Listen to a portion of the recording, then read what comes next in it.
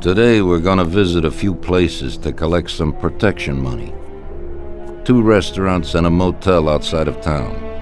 Bill at the motel was late last time because he had a few problems. So today, he'll pay a little more. You may have heard about how criminals can prey on businesses using various threats. That certainly isn't the case with us. People who pay us receive services, which the police certainly can't provide them with. Last month, for example, Sam and Paulie here solved a serious problem with violence in a delightful restaurant. The owner is now satisfied that nothing of that sort will happen there again. You'll do the driving. Paulie and Sam will do the collecting. It'll be routine. Tell Ralph to give you a car, and you can go. Okay, boss. Well, you and I'll have a drink. What do you say, Frank?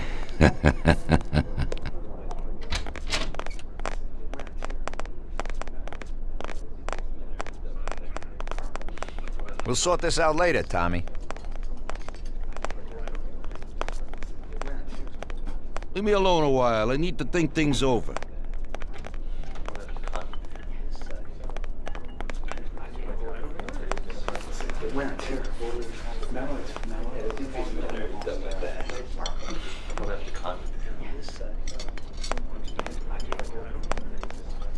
Sorry, Tom, but I'm really busy right now.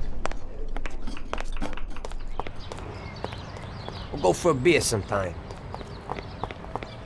You gotta go, so the Don don't get pissed.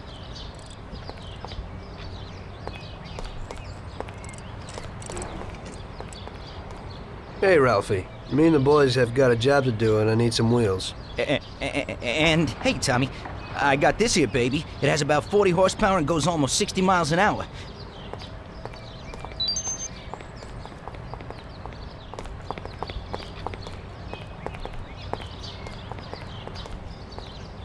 Ain't nothing swanky, but it's a good enough drive. You get into it easy. You just take this little baby and stick it in here. Pry it a little, and when it clicks, you got it. It's a piece of cake. Thanks, Ralphie.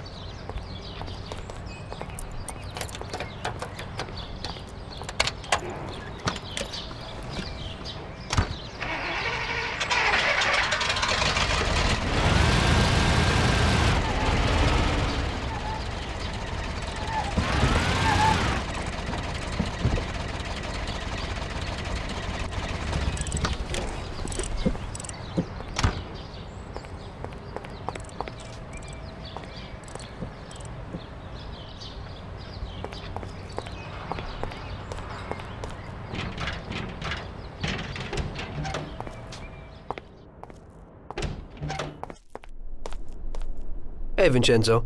I need some kind of gun. Hey, Tom, I think this'll do the trick.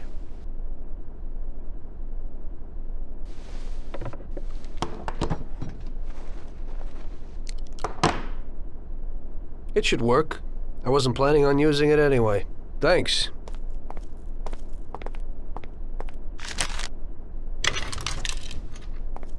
Tom, I got a lot of work here. We'll talk later.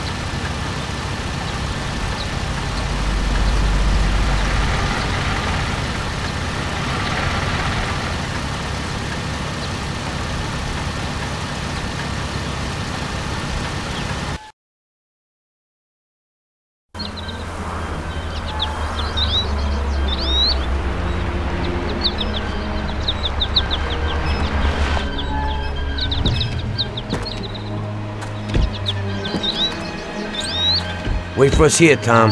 We'll be back in a bit. Okay. Let's go.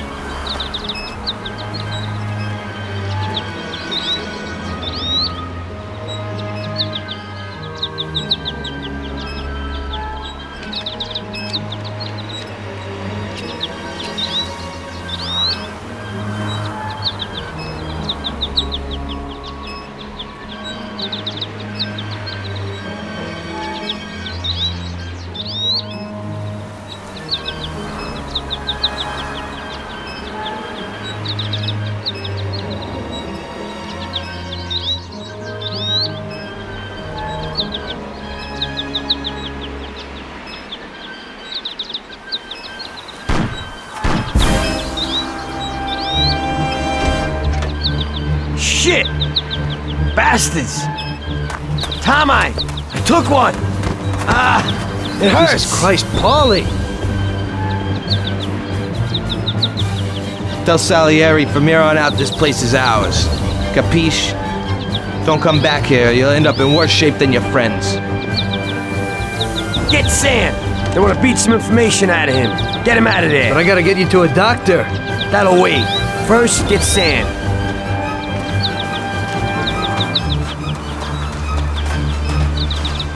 Screw regular routine.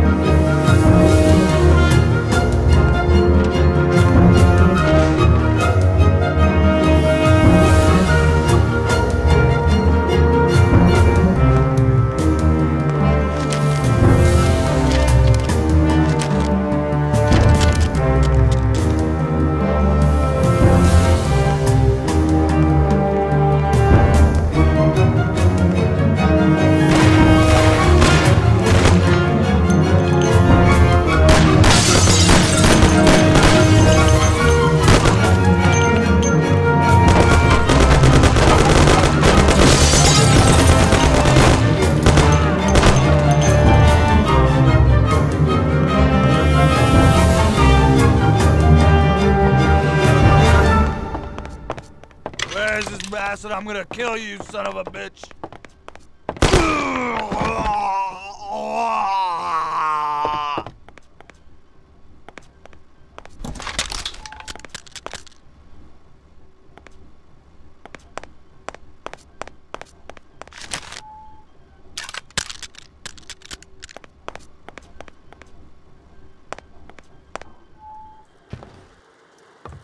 Get up, Sam. It's over. He really went to work on you, buddy. Let's go. Christ. It's nothing. You'll be all right. doctor will put you back together again. You're tough as nails.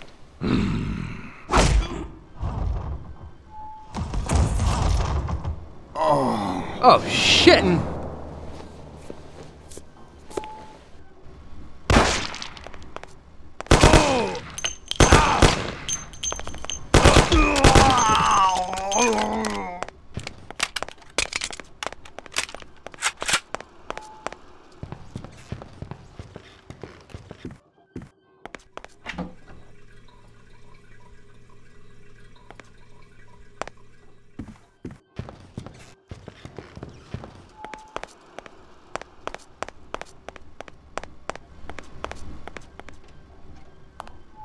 That's it. I'll get you back in the car.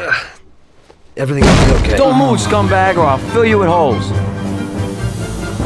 Come on, just try it. You won't get past me. Sure thing, buddy. Just stay cool. Everything's okay. Just go. No problem. Just try it. No. God. Go. Get him.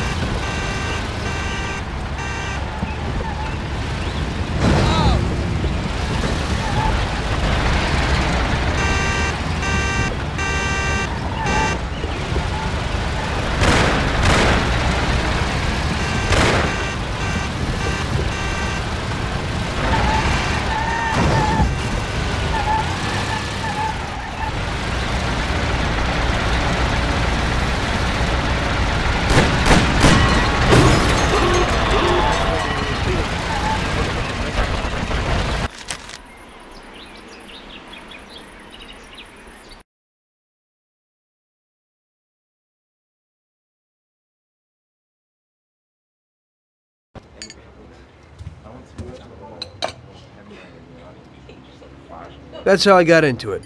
1 minute a regular cabbie, the next a respected mafioso. You were all right with killing people? Usually people have a problem with that. You know, I ain't one of those people with a thirst for blood. I don't need violence in my life, and I don't look for trouble, but I also don't have any remorse. They wanted to outsmart us, so we had to outsmart them. No excuses. It was all the same to me. I wasn't interested in the fates of other people. Everybody said it was just business, and that the family sticks together. It was different from living alone and nobody giving a damn about you. Suddenly you're respected by all the people you meet. Everybody knows you can help them, but you can also destroy their lives. And everybody tries to ingratiate themselves to you. And what about the police? You just walked away, just like that, from a massacre. Didn't you have any problem with this? You work for the police. You ought to know.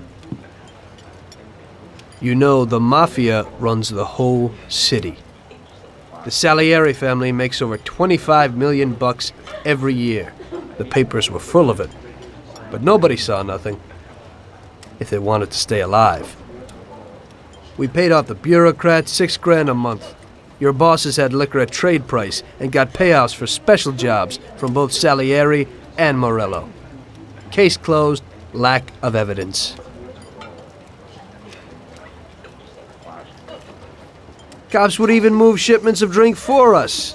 I guess you'd have heard something about that. So what about your two friends? Well, they were better off than you'd think. Salieri had a good doc for his boys, and it's not like he ever asked any questions. In a few weeks, they'd be healthy and back on the streets again. The only one who worried us was Morello. He wanted to be the big cheese, which Salieri couldn't let him do. Salieri had no intention of being in second place. You know, a person becomes a Don because of his thirst for power. And he doesn't care about any other rules than his own. That's how it is, Detective. So he'd be his own boss, independent of the police, of the state, of anyone. That's why a person becomes a Don. Salieri and Morello both wanted it all. They kept sparring with each other, but they both knew that if it all blew up, it would be hell. The big difference between them was in their methods. I heard a little story about Morello.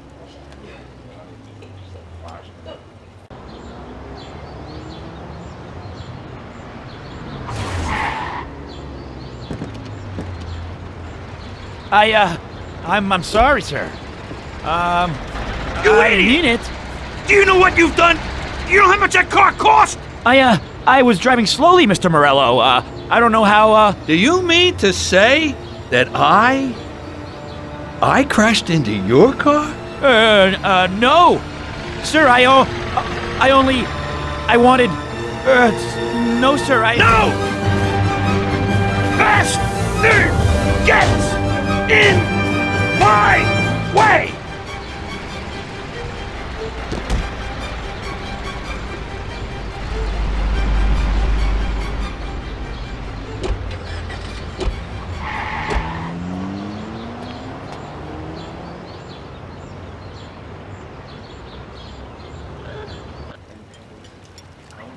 Salieri built his respect as a businessman. Everybody knew that they didn't need to fear him if they did what they should. They knew that if they needed something, they could come to Mr. Salieri. So Salieri made friends, often helped people with various problems, and expected the same in return. When somebody crossed him, they broke a cardinal rule, and everybody knew what would happen. Morello was just a mean bastard. He built his power through violence. Even his friends feared him. Most people just tried to avoid him.